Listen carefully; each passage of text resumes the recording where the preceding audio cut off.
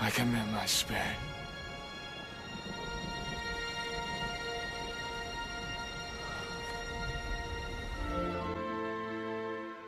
I want to find a way around the trouble, but sometimes God wants to lead you straight into the middle of it all, because the Lord has his way in the whirlwind and in the storm, and so you follow him into the middle of it.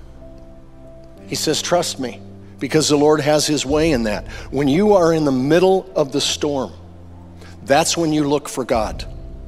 Always look for God in the way things are, not in the way that you hope they will be. But look for God in the way things are, because he is not waiting for you on the other side of the trouble, waiting for you to figure it out and find your way through. He is in the middle of it, walking with you, working his way and his will, but you've got to trust him in it. So when God says, do you trust me? Well, then you have a decision to make.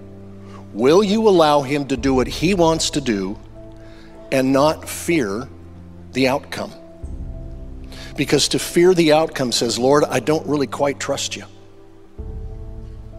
Will you allow him to do what he wants to do and not fear the outcome?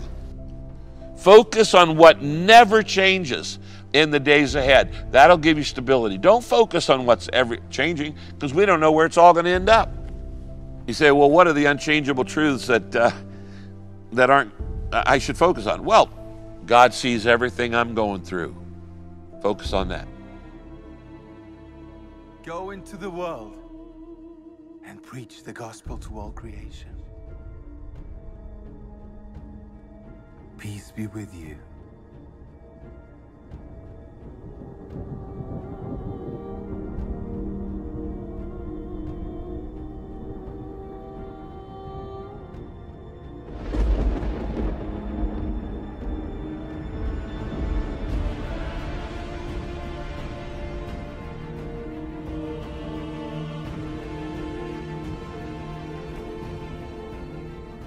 My brothers, my sisters, we have work to do.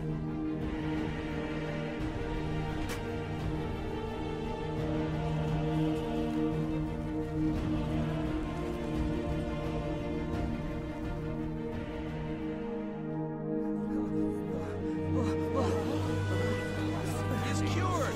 It's a miracle. I can walk. I can walk! Praise God, who is great! Saul,